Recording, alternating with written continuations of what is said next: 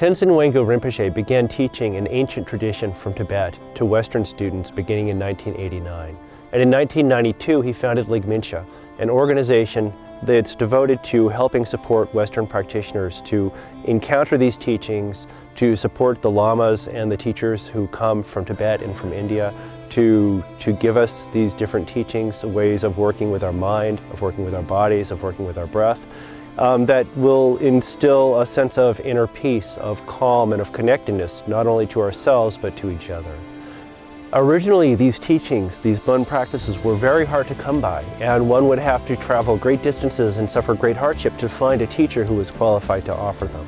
Finding them in the mountains of the Himalayas, in Tibet, in caves, and far removed from cities, from other dwellings. Serenity Ridge is the first retreat center of Ligmincha's and of Tenzin Rinpoche's. It's located in southwest Virginia, about half an hour south of Charlottesville. In our own lives, when we're at home, when we're at work, when we're with our families, it's so very hard to find space to really deeply commit to these teachings, to ingrain them in our patterns of behavior, and to become familiar enough with them that they become a natural part of who we are. So while it's wonderful to be able to practice online with the free teachings that we offer and the courses that are offered on Ligmincha Learning, and with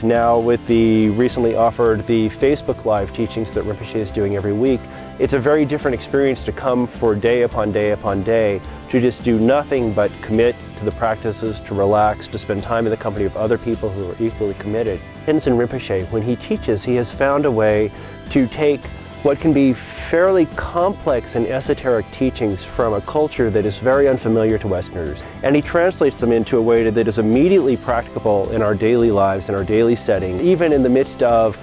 having to run to the grocery store and get ready for work and get your kids to the bus and figure out what you're going to do for dinner and planning next weekend's trip away.